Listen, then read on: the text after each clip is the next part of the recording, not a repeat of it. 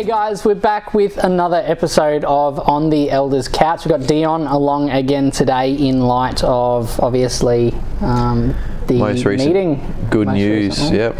That's it, yeah, for the RBA. The interest rates didn't go up again. No, Australia's kept a quarter break, which is good. So what that means is for another month, anyone looking to borrow money, your borrowing power has stayed the same. A small word to the warning, a few banks have actually been adjusting rates. I'm not going to say who, but some rates have, they've just put them up anyway. It's not the full 0.25% or something like that, like you would usually see with a standard RBA rate rise, but some are making certain adjustments. I think they are allowing for more the fixed terms, and you'll see some interesting factors there. So I was on the phone this morning to one of the banks, and we talked about on a previous episode where there'll be the cash rate set by the RBA or the interest rate that's advertised to you, but the buffer rate they apply on that for serviceability might be 2-3%. One of the banks now, their 5-year fixed rate is actually, that is the buffer, so that's it. So you only have to service 5 point whatever percent that is on a 5-year fixed term without adding the 3% buffer there. So that's actually opened up serviceability to a lot of customers like that come to my mind at the moment, where serviceability was just short because of these recent rate rises. There's now a huge drop in serviceability on that factor of that 5-year fixed term. I guess on the assumption that in 5 years time rates would hopefully think they're going down, but you know, I'm not saying anything.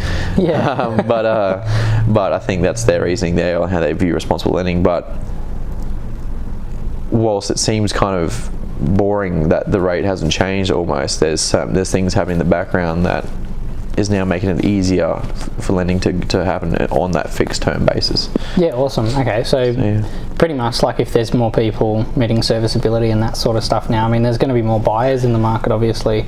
100%. So yeah, for a seller, yeah, I mean, that's awesome. Like, there's more competition between buyers, and that just drives the prices up. Yeah, I mean, for 10 months straight, everyone's borrowing power was just taking a hit. It was just going down and down and down. You know, I had customers where, you know, they could have bought for a couple $100,000 more last year than what they can today. And you know, I've got people refinancing who you know, the fixed rate is turned variable. It's a pretty high rate, and they just want to refinance to a sharper rate, and they can't service the debt. I can't do it. Yeah, yeah. But now there is the opportunity for that to go through with that one lender.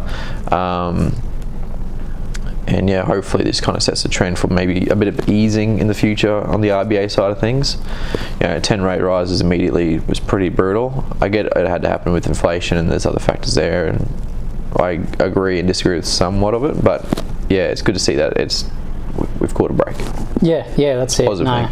Yeah, definitely, it was good news, that's for sure. Yeah. So for those, I suppose, who don't understand like the full effects on borrowing power per se, so if 6 months ago someone could borrow $1 million, what's their, basically, yeah, what can they borrow now?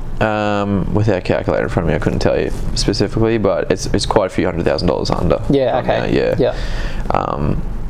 Like I said, you just take the rate, add a 3% buffer onto it, and that was the serviceability rate. So with each rate increase, that was just going up and up and up and up. So you had to service a lot more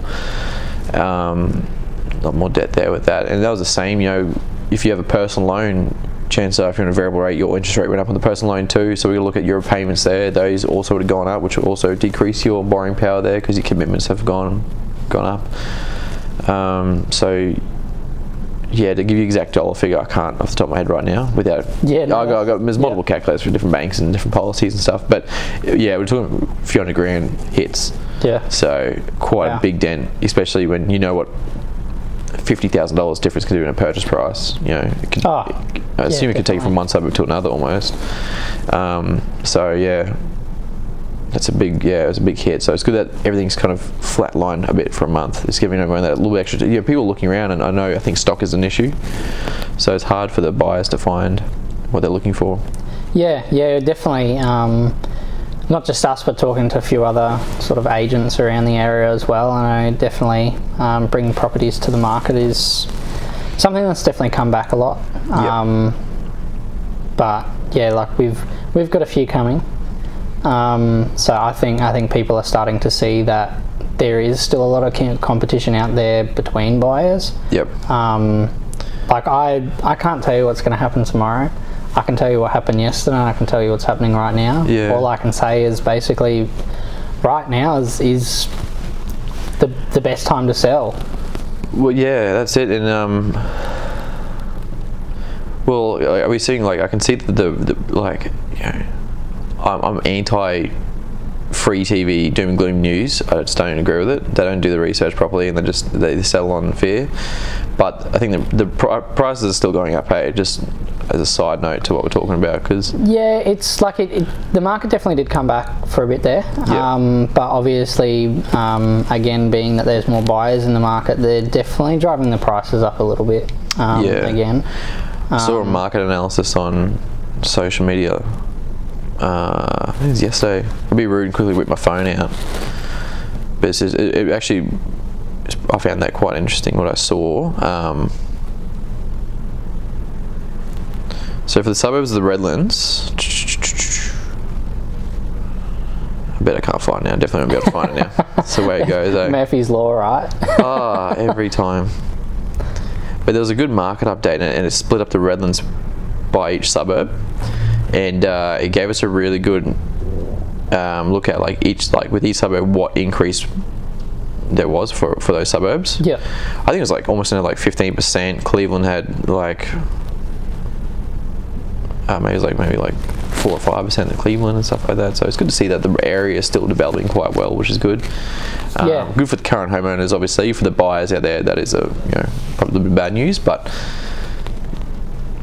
I still see that as healthy, I suppose. You don't want to be operating in an area or looking in an area where it's declining. So exactly, yeah. And I think on the like investing side of things, yes, Redlands is such a good place to invest in at the moment. Like I think Redland Bay, for instance. I mean, you've got the Shoreline Estate going in down there. Insane growth, which is, you know, so like, and I get like some people are for and against it, but I think it's good to see that Redlands has its merits are known now. You know, when I first started, the buying decision making, the buyers was always close as possible to the city. You know, within that 15-kilometre radius. You know, Morningside, whatever, Nunda, Clayfield, Morningside, and all that kind of stuff. Everyone's want to be close as possible to the city, and now.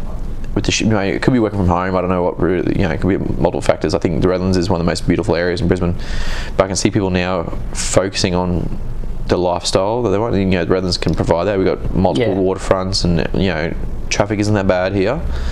So I think I can see that people are aiming for it here, and that obviously that's driving the price up too. So it's good to see that though. As a local to the Redlands and a place I love. That's it. Yeah, exactly. Like new schools going in, new shopping centres going in, like in multiple different suburbs.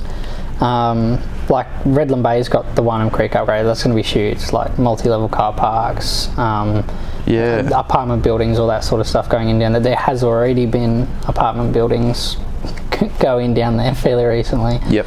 Like completely different to 5 years ago. Exactly, and I think there's still room for the first home buyers to like entering the market here. I think there is definitely some room.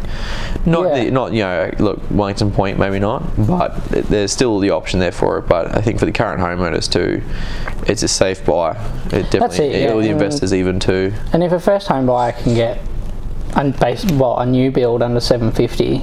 Yeah. I mean, like there's so many different grants that they can apply for and that sort of stuff as well. Yeah, definitely. Yeah, the new financial year we'll see a bit of a change to the grants available, and I'll keep you updated. We'll probably do another video to inform of that once that comes through and is correctly implemented within the banking system. But yeah, at the moment, I think you've touched on it before the video with Corey. Was it with Corey? Yes, yeah. The first homeowner grant, and then the deposit scheme, which I think is the most popular one at the moment, the deposit scheme. So I see that everywhere, and that works rurally too. So I know we're talking a bit out of Redlands there, but there's options rurally if people want it, which I still have those customers who want to have cattle and whatever and have that kind of lifestyle. Yeah, for sure. Yeah, for sure. Yeah, well, I think that's the update. That's it. Just a quick one today. So thank you guys so much, and thank you Dion for coming along again. Guys, love being here. We'll have another video pretty soon. Excellent. Awesome. All right, mate. Thank you. Done.